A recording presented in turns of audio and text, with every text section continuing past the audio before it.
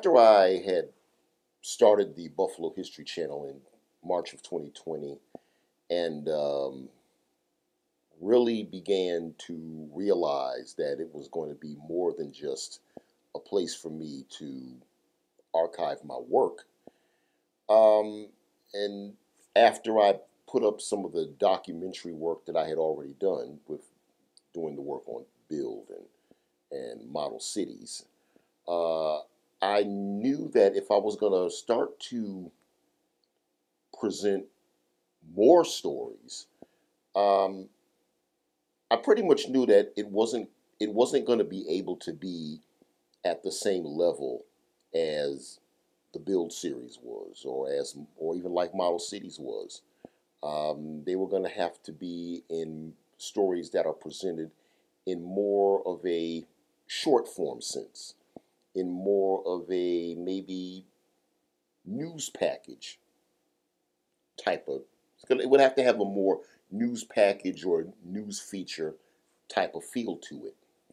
So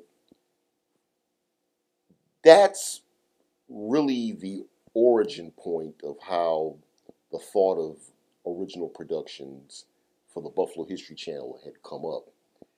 And in thinking about that, I also knew that it couldn't really be just on anything.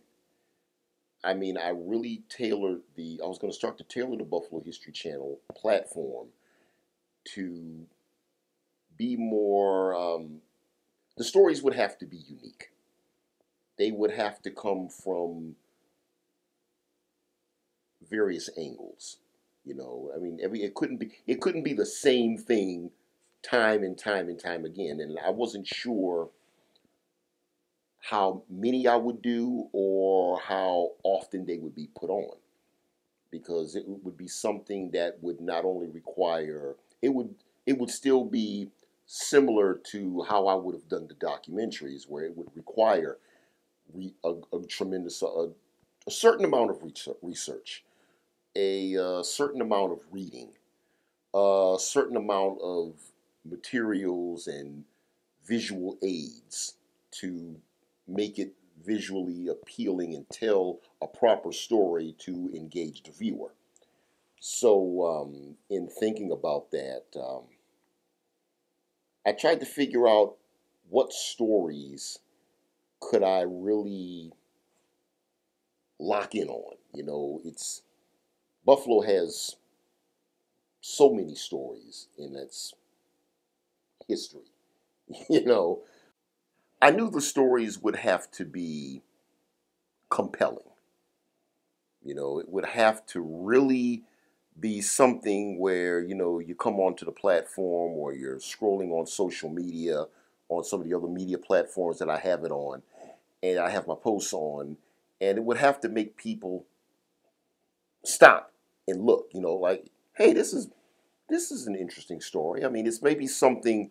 It could be a story of where you might have of something that you might have known about, but you know what something is, but you don't know the story behind it. So that's the angle that, and of course, when you're in this type of work and you're doing the type of work that I've been doing for over 20 years, you realize that from a presentation standpoint, as well as a filmmaker, content creator, whichever title it is, there's so many titles out there now, you realize that not every story will particularly warrant being put out there as a full-length documentary event. You know, it might be a more shorter form story. I mean, you don't need several hours or an hour or so to tell any particular story. You can even on the news stations do it all the time. You can tell that story in maybe less than a minute. you know. So that's really where the idea overall for the original productions on the Buffalo History Channel to that's where the idea of it came about, and it's proven itself with the last 5 productions to be a cornerstone of the entire platform.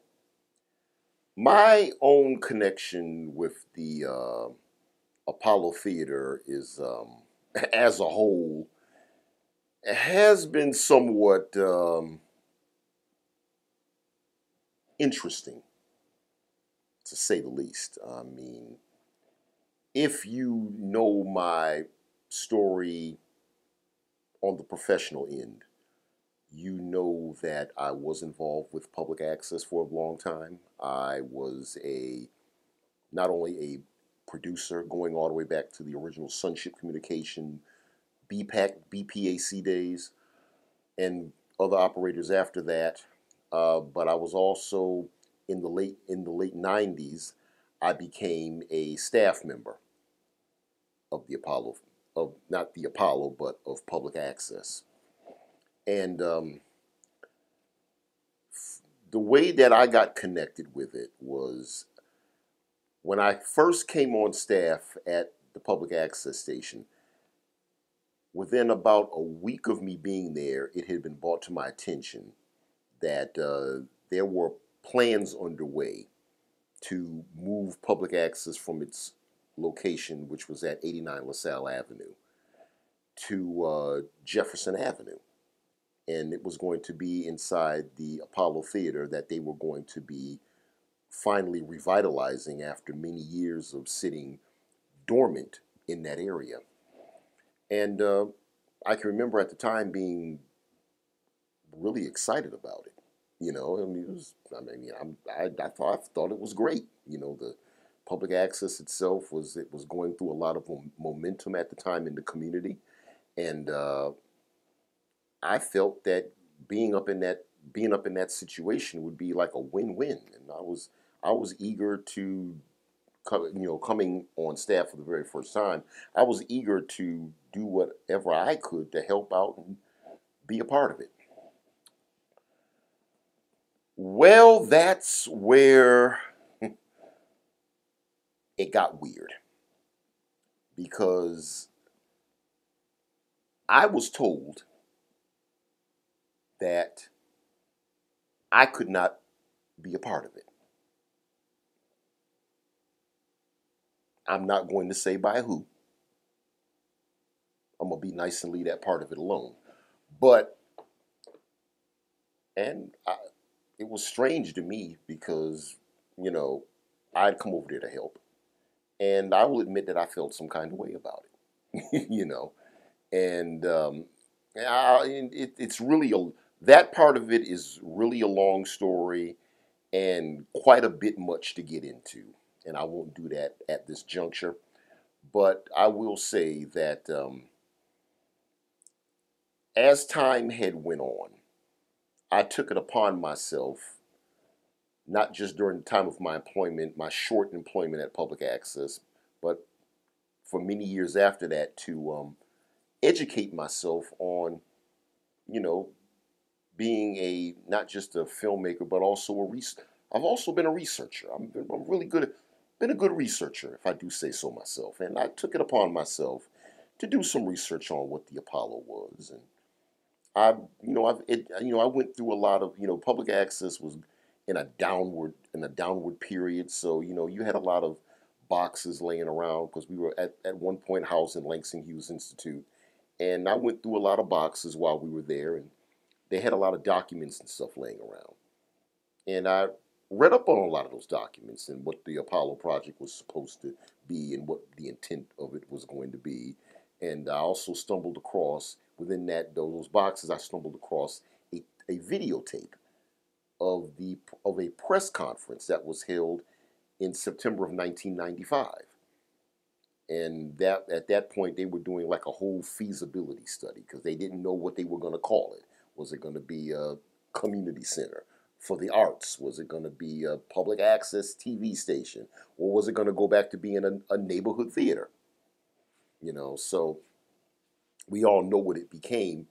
But as I was developing the Buffalo History Channel, I had this epiphany as I was looking for content to put on the channel. You know, for up to this point, you know, everybody knows about the Apollo Theater as it stands as a telecommunications center, but very little has been said over the years about how it stood and what it was originally as a movie theater in the heart of the Cold Spring black community, you know. So it was then that I thought that this might be a good kickoff.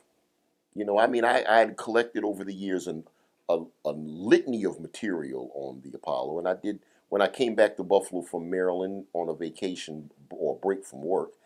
I decided to go into the library and pick up some early materials of going all the way back to the 1940s when the Dipson brothers ran it. So when it went from the Dipson brothers to the Moss brothers. So collecting all that information and putting all that together in a short feature served as a wonderful and ideal kickoff to this original production project or endeavor for the Buffalo History Channel platform.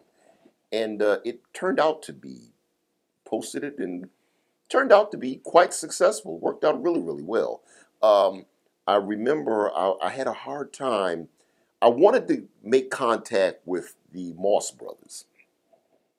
And I was asking around, and strangely enough, nobody seemed to have any information on their whereabouts, you know. But luckily, maybe a few months, about a month or so after I had put the piece online, I received a inbox on Facebook from Roger Moss, and he enjoyed tell me how much he enjoyed the piece, and he said if I was interested in getting more information to contact him, and I immediately sent him a message back and said yes, I definitely want to have you on. So I called him and we talked about the Apollo, and I'm like, man, I got to have you on. I had him. He contacted his brother Raymond, and as you people know, I was able to have the both of them on the platform and do a follow-up piece, a part two of the Apollo story, and have those brothers on to talk about their experience and running the Apollo, and people can go on to the platform and look up both videos and get that information. So that served as a wonderful kickoff to what's become somewhat of a tradition now on the Buffalo History Channel. The Apollo Theater story was the first original production to appear on the Buffalo History Channel. Anytime you do something for the first time and you know you're planning a sequel or a follow-up to something that you've done, the hardest thing is to figure out what you're going to do. And I knew I wanted to do stories that were unique and something that would be eye-catching, something that would be compelling, something that would pique someone's interest. I don't know how it came to me, but I had this bright idea to do a second original production on the story of a supermarket in Buffalo that went by the name of FIGMOS. FIGMOS, the name was actually, as everybody knows, was an acronym. It stood for Finally, I Got My Own Supermarket. Praise the Lord. There were three additional letters. The full name is FIGMOS PTL. And PTL was Praise the Lord. So you put it all together. Finally, I got my own supermarket. Praise the Lord. For me, my connection with FIGMOS is really not much of a connection. I mean, at that time, I was about, what, 9, 10, 11 years old around that period of time that it was open. Um, I've only been inside Figmos maybe, I'd say maybe once, twice, maybe 3 times. We being my mother and father, they didn't really go to Figmos, but my grandparents did. They lived within that area. And I can remember going there a few times with when I was with my grandparents and my grandfather and grandmother. They would drive drive over there and do they did some of the grocery shopping there from time to time. So when I would be with them, I mean, there were a few times I was inside the supermarket. I don't know nothing that really stuck out. Nothing for me to sit here and really romanticize or whatever. But it was to me, it was no different from any other supermarket. The only thing that really stood out to me with Figmos was, other than its name and what it stood for, was its commercial. They had some very familiar commercial jingles. Uh, Famously, it was sung by the Gales family singers. Um, they had many commercials on the radio, so it wasn't open that long, and there was a there was a struggle. I did know that it was a struggle that the owner really struggled to keep it open and keep it afloat and keep it on its feet. And under the pressure, it eventually went out of business. But for the short time that it existed, it still remains a memory in the community. I mean,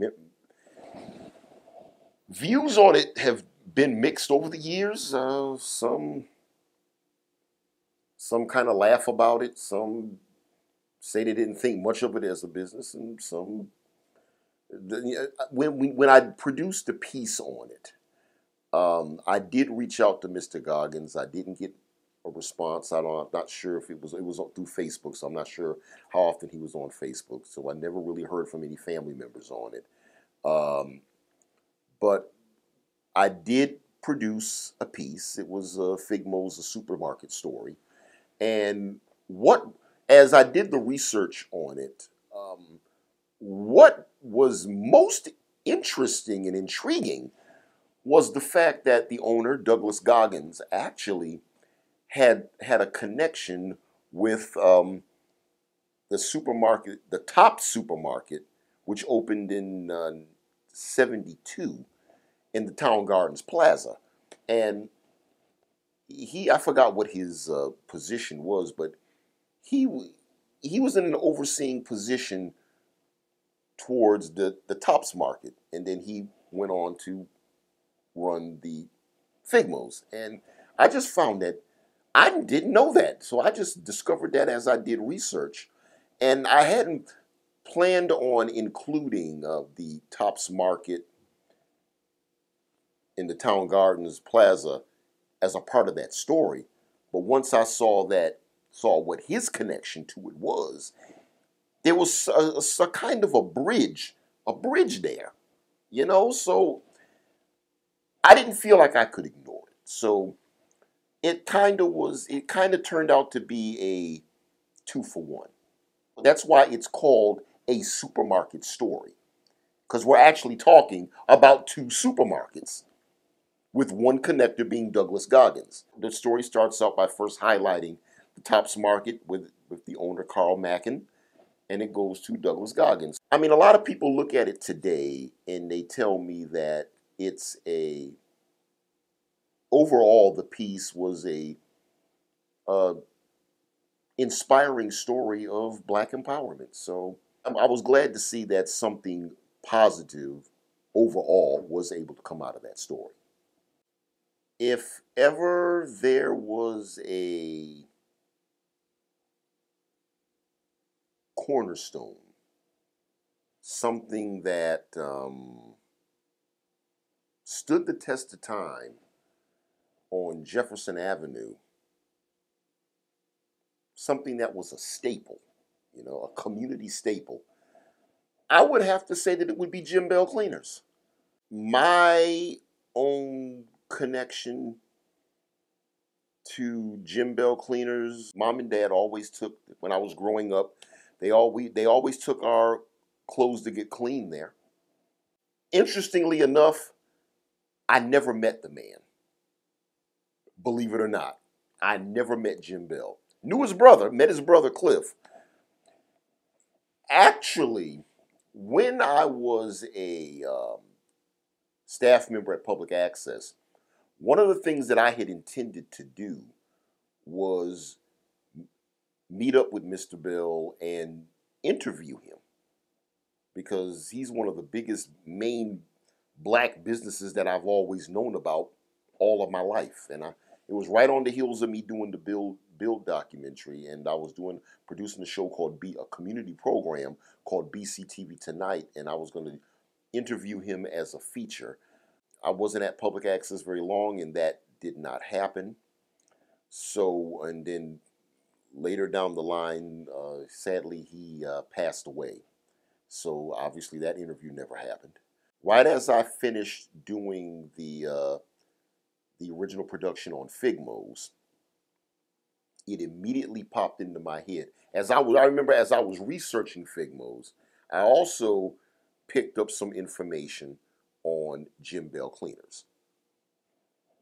I've always had the film footage of when Jim Bell Cleaners first opened, which was in 1971, a few months before I was born, interestingly enough, by the way.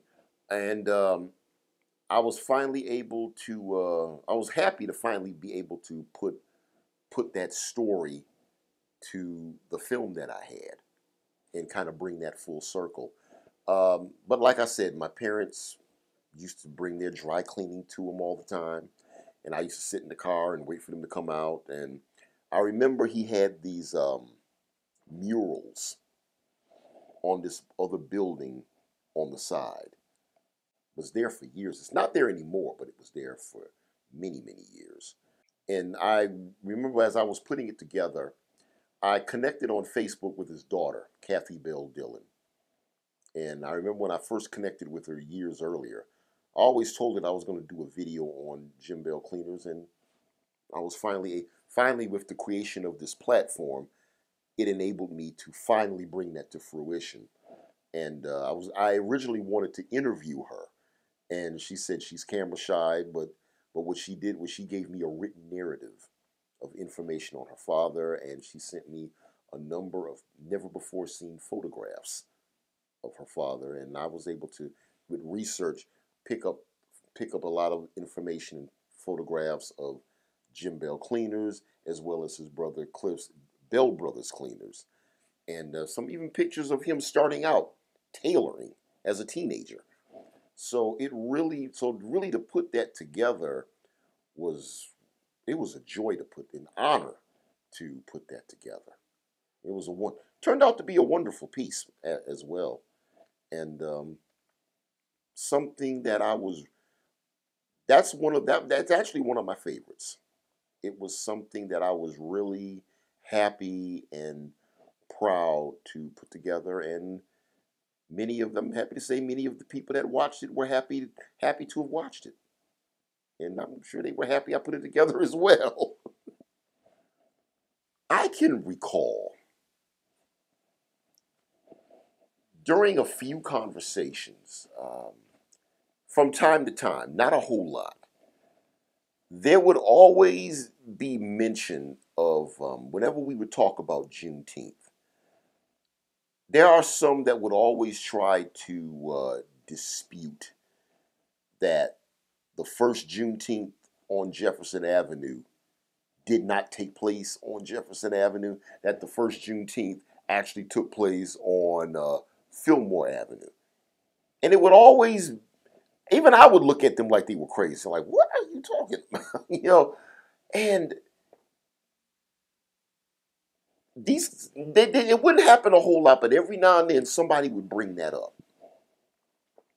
And I never had any documentation on anything about a Juneteenth festival happening long before 1976 in Buffalo. and happening somewhere other than on Jefferson Avenue.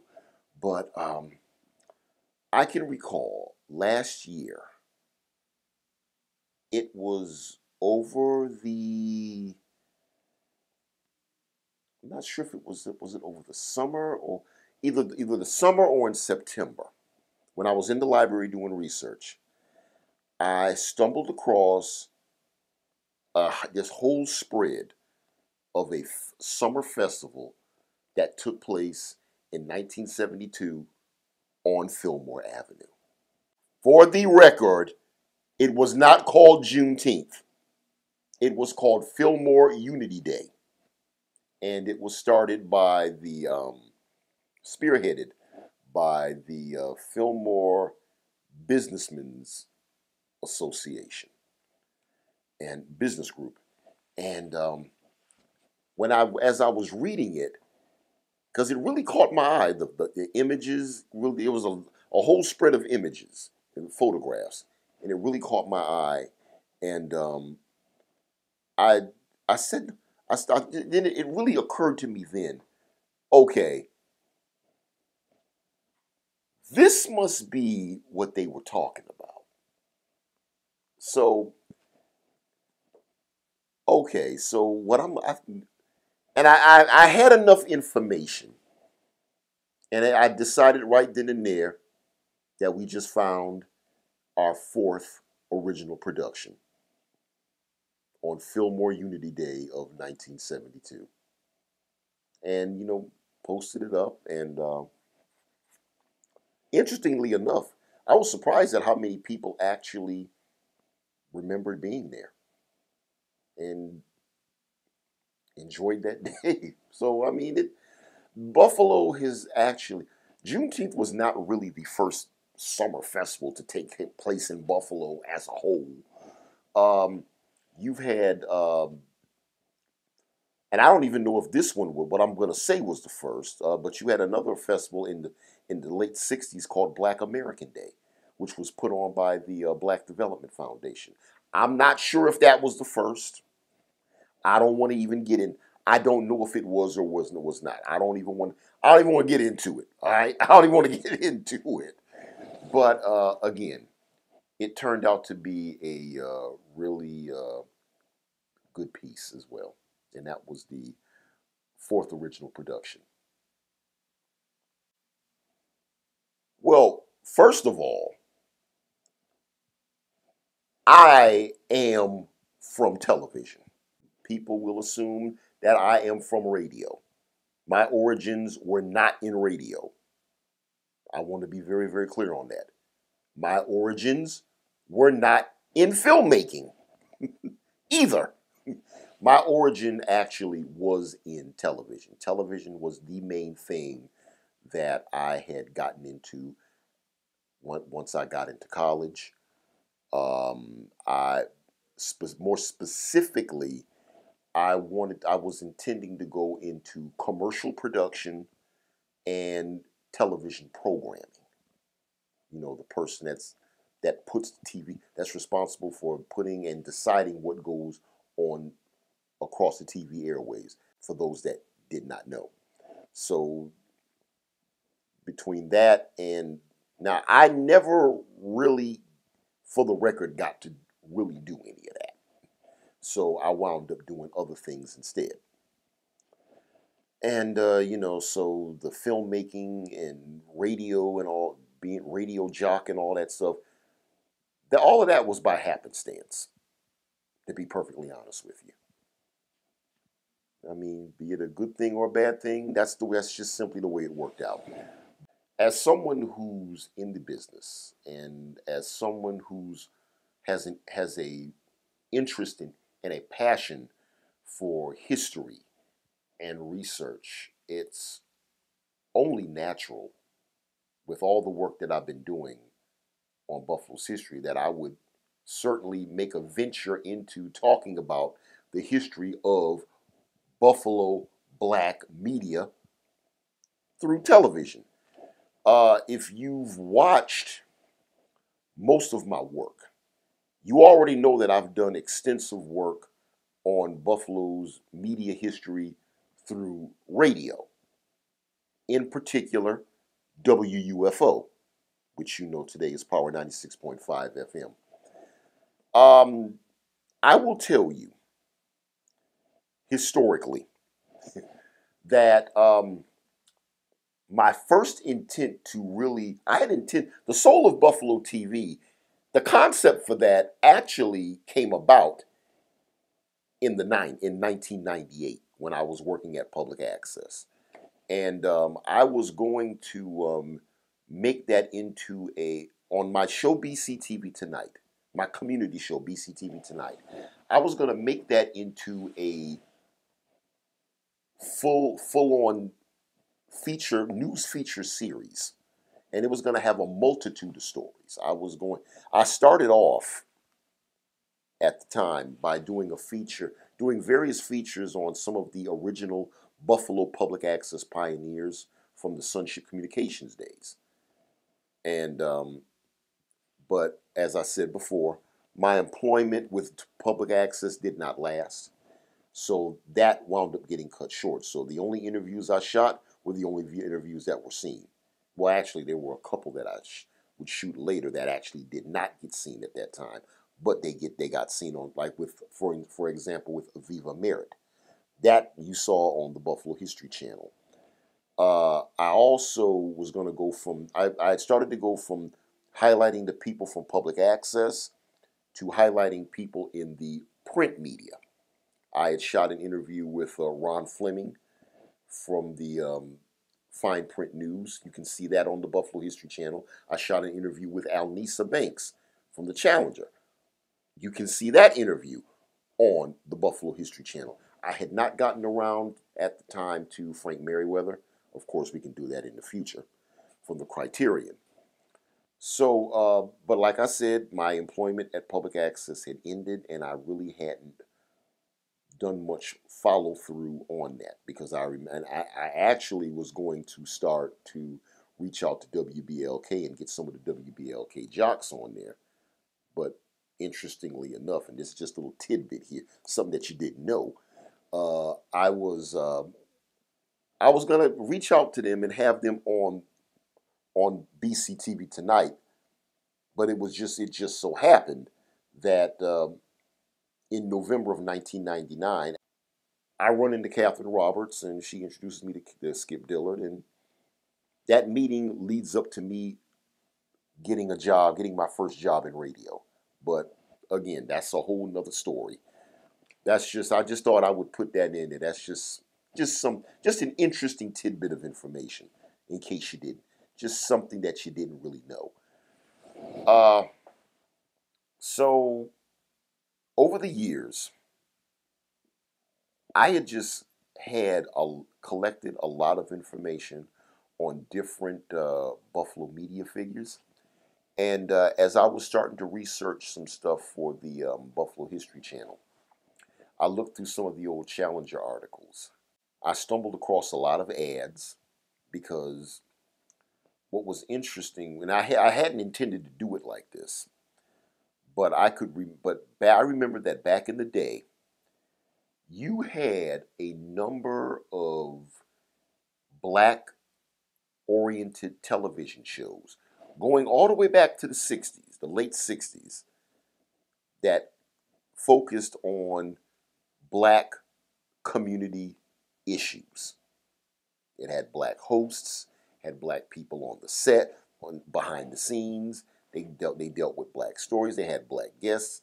These were like really black, pro-black shows they were very popular shows, and there were a bunch of them back in the day. You had Basic Black, you had Afro Central, you had Buffalo Beat, Urban Focus, and even a few that I didn't know about. I mean, as I was doing my research, I stumbled across information on what the first one actually was, which was a Portrait of My People, which was hosted by Malcolm Ernai, who was the first executive director and founder of the African Cultural Center. Another show that I found out about in an interesting way was Take a Look. which was hosted by a lady by the name of Juanita Young. I had seen Juanita Young's name on in a lot of different areas, and honestly, I thought she was another reporter.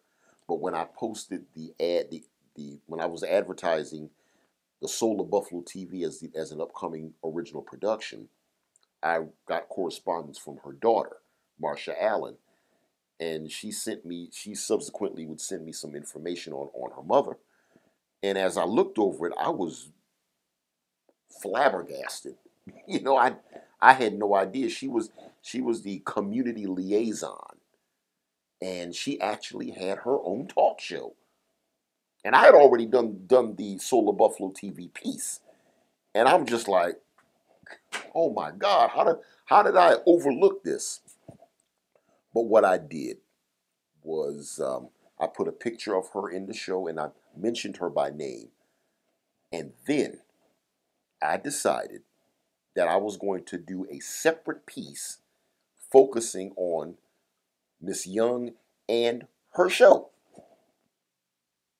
And because I remember telling her daughter, your mother had, you can see that on the Buffalo History Channel. It's Take a Look, the Juanita Young story. And I told her daughter, your mother had the best job in the station. She had all the best interviews. She was in there with interviewed Hubert Humphrey, Jesse Jackson, Thelma from Good Times, Bernadette Stannis. Putting Soul of Buffalo TV together, I decided that the angle that I wanted to take would differ from that of what I would have done on the BCTV Tonight level. I had designed it to focus on not just who the reporters on the news were, but mainly on some of the black oriented television shows that came on during that time, because there were just so many of them. And I mean, we talk about who the reporters were a lot, but we rarely make mention of what some of those community shows, some of those shows that dealt with the issues of the community at that time. We rarely have any mention of them. And I was lucky enough to have pictures and at least a little bit of footage of what some of those shows were. And I was glad to ultimately be able to pull that together. So that too turned out to be a very popular piece on the Buffalo History Channel. So the Soul of Buffalo TV is on there. Please check it out. Last year, Buffalo had a rather interesting mayoral campaign, and it not only it so interesting that it got national attention. And while that is not presently on the books to do, the idea did pop up in my head to take a look back at the first African American individual to run for mayor in the city of Buffalo. Throughout the years, a number of people have made those campaigns. But who was the first? And the first one was a man by the name of Ambrose Lane. Now, I really hadn't thought to really cover any kind of political stories on the platform, even though I knew that eventually, as the platform grows, we'll probably have to go into that area. The whole story of Ambrose Lane's campaign is still in the works. It's still being researched. I've read up on a few things here and there. Not too sure of when it's exactly going to be released, but it will be released. It's from what I've seen already, it is quite an interesting story. I'm still trying to think about what type of angle I'm going to take towards it. But that will be the next original production on the Buffalo History Channel. And yes, I am aware of, because I'm sure I'm going to get correspondence on this. Of course, I'm aware of Arthur O. Eves' campaign for mayor. Uh, Information has also been collected on that campaign. I won't say, not going to give, I won't say anything further about that, but we do have information on that. So that'll be, I'll just leave it at that. But right now, the focus is going to be on Ambrose Lane and his campaign for mayor. Um, Quite an interesting story. It'll be our first official political story. So whenever we're tackling something for the first time, you definitely want to make sure that you got all your bases covered, all your I's dotted and your T's crossed. So it's not sure what's going to come of it, but I'm hoping that it's just as compelling and draws just as much interest as the previous 5 original productions on the channel.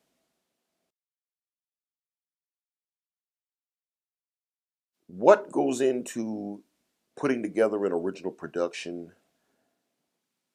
is a painstaking amount of research, reading, uh, fact checking. One thing that I am serious on, I try to be as factual as possible. Uh, Not always an easy thing to do, depending on the story that you're telling, because there's always going to be opinions on what people think are missing. But you do what you can do to try to put out the best version of a story that you can. When I put these things together, my intent is not to do it in a way that disparages anybody. I don't. I try to be as I try to put it together in a general and generic way. You don't try to put your own opinions and stuff. You want to make it. You try to be as neutral and objective as you possibly can be, and hopefully been able to do that. There hasn't been any complaints about anything, and that's just something that's really important to me. Now, on a personal note, it gives me an opportunity to do the things that I like to do. It gives me an opportunity to research. It gives me an opportunity to write.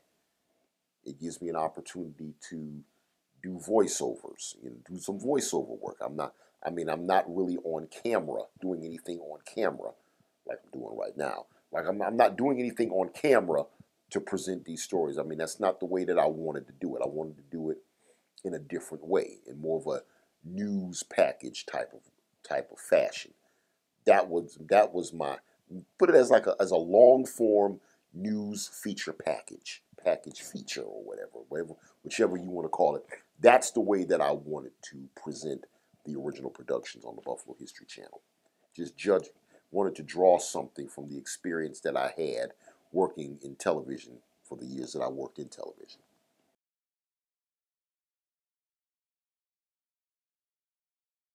The shoulders that I stand on are the shoulders of giants.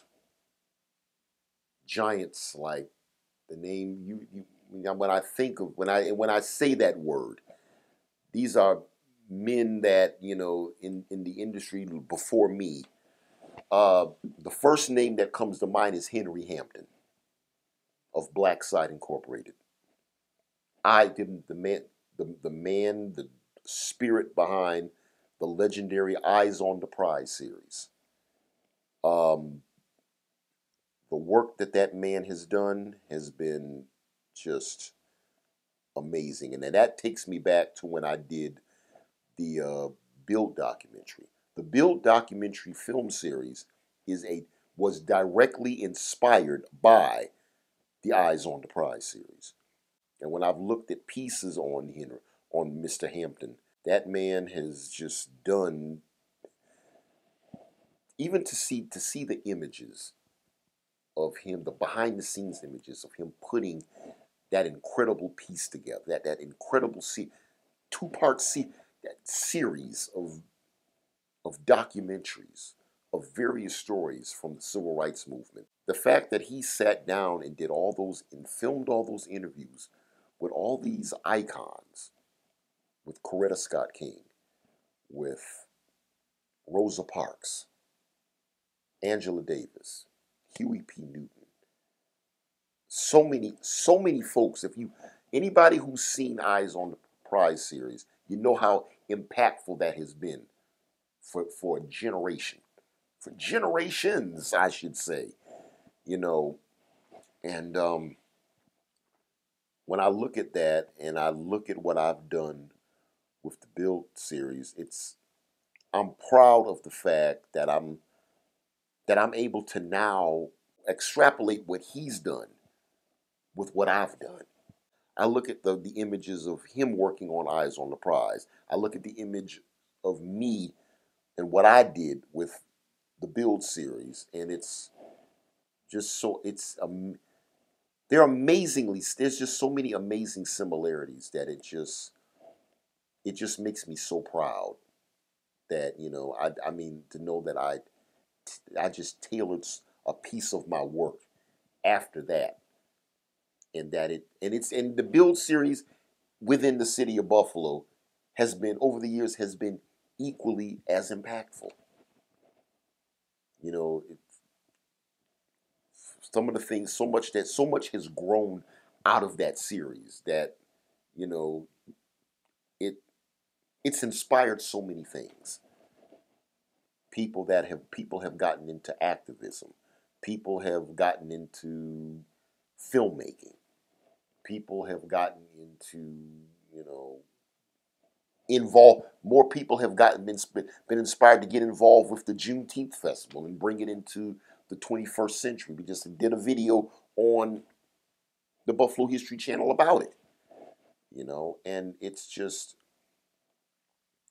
it just really makes me proud. For something that I had, because getting into filmmaking, it wasn't something that I had intended to do. Like I said, I was interested in being a producing commercials. I would have looked at being a commercial producer. I'd have been happy doing that. I'd have been happy being a television programmer, being in charge of TV programming. And I didn't get a chance to do either of those, but I created a chance for me to do this. And I'm just happy to see that these opportunities have been as impactful as they have been. I want to also give a shout out to a few more giants upon whose shoulders I stand. I proudly stand. Uh, those names are William Greaves, um, Lou House, and Tony Brown. The three of these brothers, they worked on a show back in the day called Black Journal. And I've had a chance online to see a lot of those shows. And the way those shows are, what makes those shows so unique is it was that they were, first of all, historically speaking, that show basically, shows like Black Journal and shows like Soul, which were hosted by Ellis Hayslip, that those shows came about on the heels of the riots that took place in the 60s. And then after that, the Kerner Commission came about. And as a result, there was an interest through our government to identify the issues that were going on in black communities all across the nation. And that's how those shows came about. And when they did Black Journal, and what was so unique about it is they took a television show, a TV news magazine, and they shot because William Greaves William Greaves was a filmmaker, and they bought the flavor of filmmaking to a television show, and they put that into their news stories, and then and the imagery and also you're looking at that time, that was a time when we really that was a time of black pride, black power, black pride. People had the afros and hair out the had the afros. You had the red, black, and green. You had the dashikis on, and you see a lot of that imagery that they put into that show. I mean, all you got to do is watch those episodes on YouTube, and it's just so fascinating. Even over 50 some odd years later, to even look at that, and there's things that you could juxtapose to today. Some of the same issues they covered then are the same issues that are at hand today.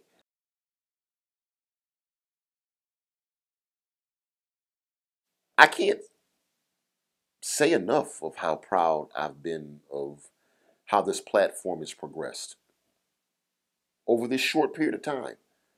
Um, some of the pieces that I put on, I put these pieces on, and I do these podcasts. I do these little mini documentaries, and I never always know what the reaction is going to be with everyone that I put on. Some things impact, some things don't do as well as others. Um, I don't even want to single out anything. It's just been I just like the fact that so many that it's just generated the response that it's generated, and that it's made the impact with people that it's had. I mean, people have it has literally stirred up emotions in people. I can't tell you how many people tell me that they look at some of these pieces and they're brought to tears. It's it floors me every single time, man. Because I mean, for something that I hadn't intended to make it into, and to see it become so much more than what I thought it was going to be. We got over 1,000 subscribers. Um, I remember saying to myself, if this thing could get at least 1,000 subscribers, that's when I know when I will know that I've got something. And the responses that I've been getting have just been amazing, and it's opened up a lot. It's opened up a lot more doors. I'm working with college students. I'm working with the colleges and the college community in Buffalo, the educational system. It's really The future is really, really bright for this platform. I didn't think I would be a content creator. Hadn't planned on it. I didn't think I would even be doing. I don't live in Buffalo anymore, so it's kind of strange that I'm still doing stuff for Buffalo like this. But this has really turned out to be such a blessing in disguise, and I am just so grateful for this opportunity because it gives me an opportunity to do something that I mean, a lot of these stories are stories that I've always wanted to do. And I was always trying to find a way to parlay this documentary work on Buffalo into something. So I just look forward in the future to putting out more stories and expanding the platform. And I thank all of you for watching.